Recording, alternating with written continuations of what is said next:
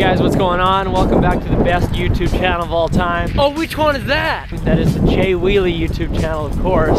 Today, you'll notice there's a little bit of snow covering everywhere. First snow of the year. And I'm pumped for it. I need the new Rad and the Legacy, and then we can get some snow drifting going on.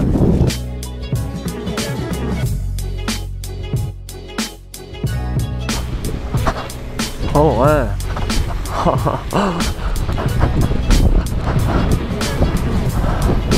Did anybody else have those strings on the gloves when they were younger that went up through the jacket and around? That's what these remind me of. Anyway, today we're going to be doing a brake bleed on the Civic here. If you didn't see the last video, we ended off with lubing up the slider pins on here so the wheel would spin a little more freely. And we might just have to take this thing around the block today to see if that did anything, if it helped at all. I quickly cleaned out the air filter. I didn't film that. I don't know what else. I'll let you know when we get there, but I'm hoping this video is going to be a little more exciting, have a little more pizzazz to it, because the last one I found was kind of boring. It was just car work, and I was pretty stressed out, so if it wasn't a very exciting video, that's why. It's just, I don't really know what I'm doing with cars all the time, and sometimes I try to act like I know what I'm doing. Sometimes I try to be truthful and let you guys know that I don't know what I'm doing, so most of the time, I don't really know what I'm doing. I do a lot of forum research and everything, and Hondas are a new thing for me, so there's so many engines and so many things going on with Hondas, and I think they're pretty cool. Pretty underrated, so let's get to it.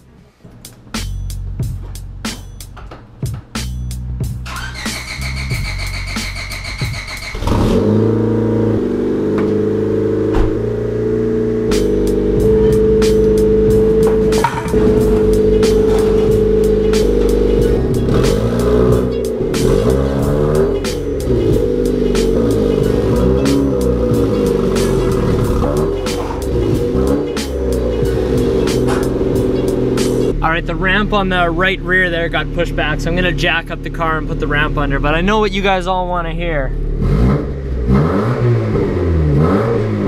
Woo! Alright, so jacking it from the rear didn't work because I couldn't slide the ramp over because the jack was there. Jacking from the front worked because the Honda Civic has such a stiff, rigid body. We can jack it from the front. Boom. Slide that in place.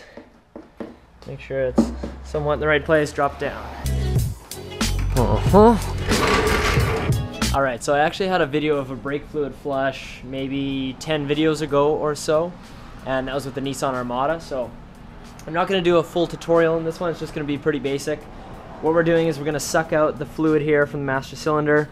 Then with this Honda, I was looking on forums, you start from the furthest away from the master cylinder, so you start with right rear, right front, left front, work your way to the closest, right? So that's what we're going to do.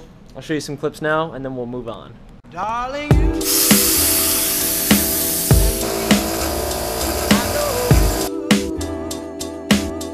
me. Darling, you. Send me. 8mm for the rear, and we're just gonna crack it loose here. Might need a rubber mallet, because this car is 24 years old. Let's try and give it a little tap here. Okay, it took about 30 seconds to crack it loose of fidgeting around. So now we're just gonna throw this blue nipple on there and get the brake fluid out.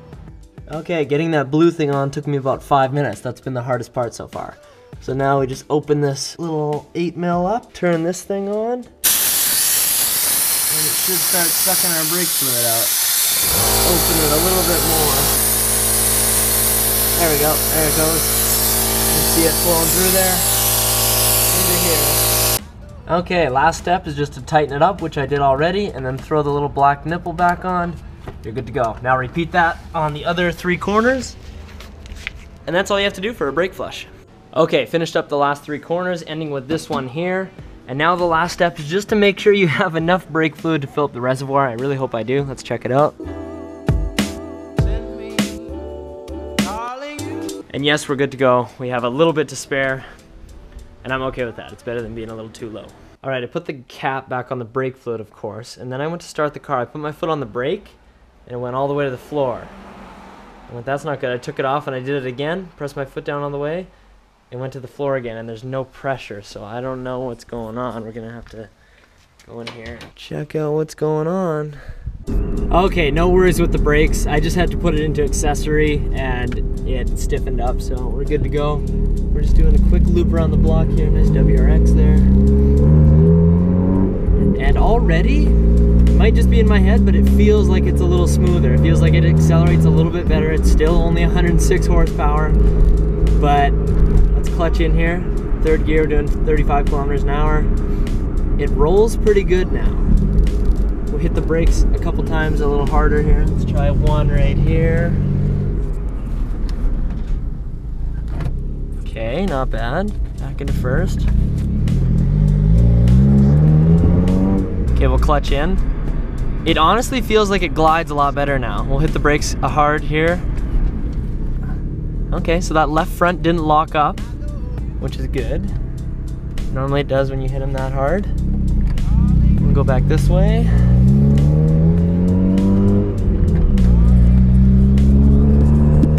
Okay, well I'm hoping we fixed it. I'm not gonna drive around too much here. We'll go back home now. Sweet, I'm happy. I'm a happy guy. Look at how low to the ground this thing is. Whoever put these side skirts on, they're just metal, but they're basically set up so they just about make it over everything. They scrape very rarely, but I actually like this thing. It's so janky, but I actually really like it.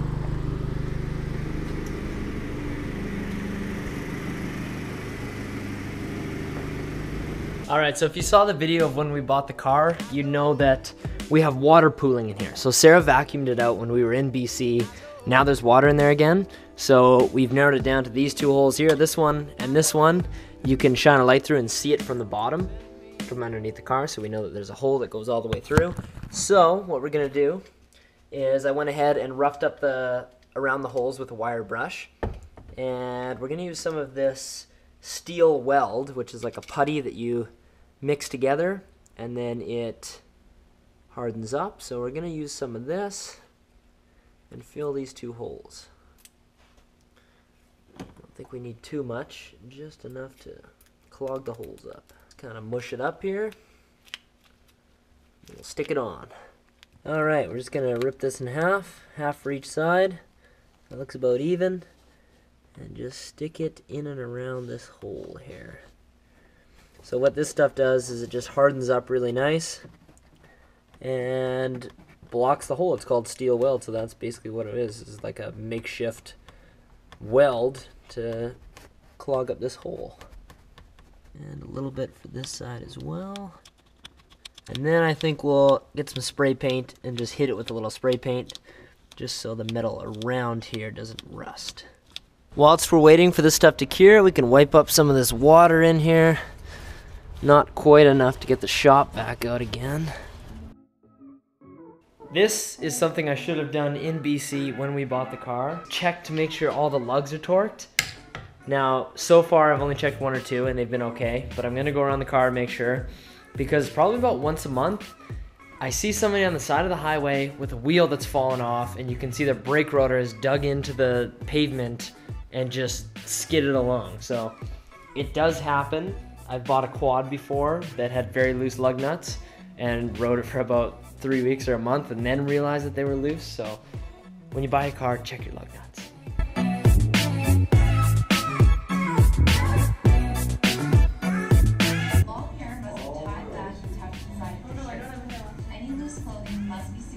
What is going on, guys? Welcome back. We are go-karting today. We got Jarok Navak here, Classic Malcolm, the Bird, which is me, and S. Wheelie. Taking his name. Let's do some karting.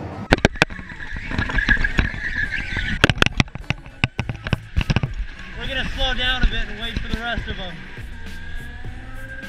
Here they come. Let's go catch Sarah. Take this one wide. Cut in here. Oh, we'll get her.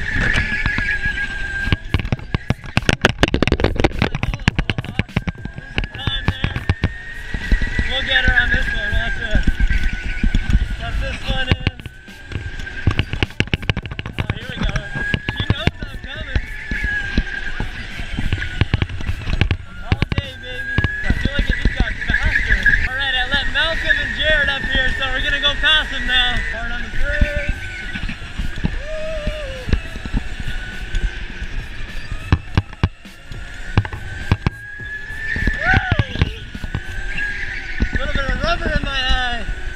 Okay, round 1 done. Results are in.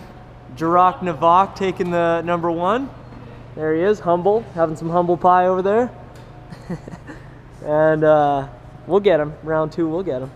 You're pretty close. I really crushed it. All right, we got 9 people this time. Should be good, right? Where are we? Number 9?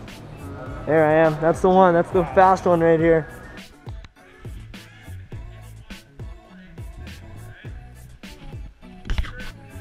Here we go.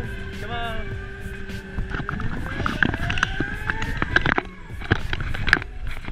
This one doesn't have the best alignment. Maybe the tires are just cold. Yeah, this one, the alignment feels the most squirrely. What?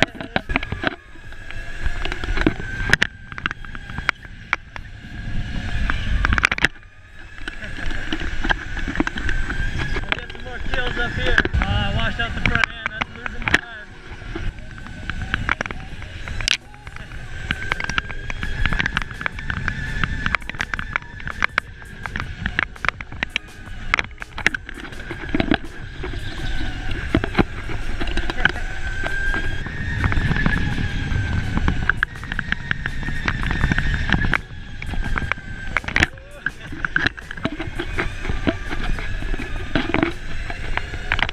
There we go, after round 2, the bird. That's this guy taking it in. 2 seconds slower though. 2.5 seconds slower, but man, that was a lot of fun with 5 people. No. Wasn't it? Great. 5. 9. 5 more. 5 more. Oh, here we go. Slingshot. I don't know what that means, but I'm doing it. Oh, here we go. Take it wide. Cut in. Oh yeah, we're gaining. Here we go.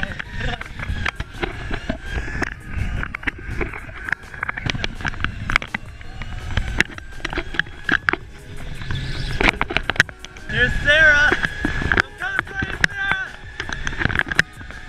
Oh, easy still there. Easy still. There we go. Whoa, that was wild. Oh, I don't think the worker was very happy with that one. Gotta get this guy here. Last lap. Here we go. It's on the line. Okay, good. He's losing time. Oh. Nice race, bro. That was awesome. Oh yeah, I had a good sneak up on you there. I bet, yeah, he was quick. I couldn't catch him.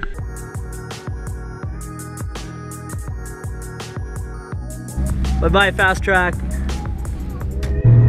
Alright, anytime. V8 S4 versus Veloster non-turbo.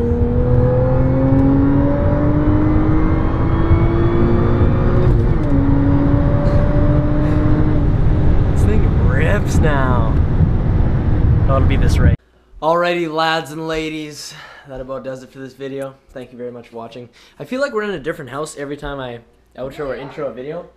This isn't our house. We're not drug dealers. This is Sarah's aunt and uncle who are away. And we're just watching the place and the cats. This one is Tui, I believe. Tui the girl. Say hi, Tui. Tui? Say hi. No? Okay. And then Bug tried to swat at me earlier, so I don't really go around her because she doesn't like me. But anywho, that's all we got for you tonight. Thank you for watching. There might be a possible new surprise and maybe some better camera footage coming in the future. Don't So tell them. It's a surprise. So stay tuned for that because I know the videos get a little scraggly, but they're getting better, okay? The camera gets better with the editing because the editing's getting better. I learned how to zoom in recently, so that's pretty cool. Anywho, later.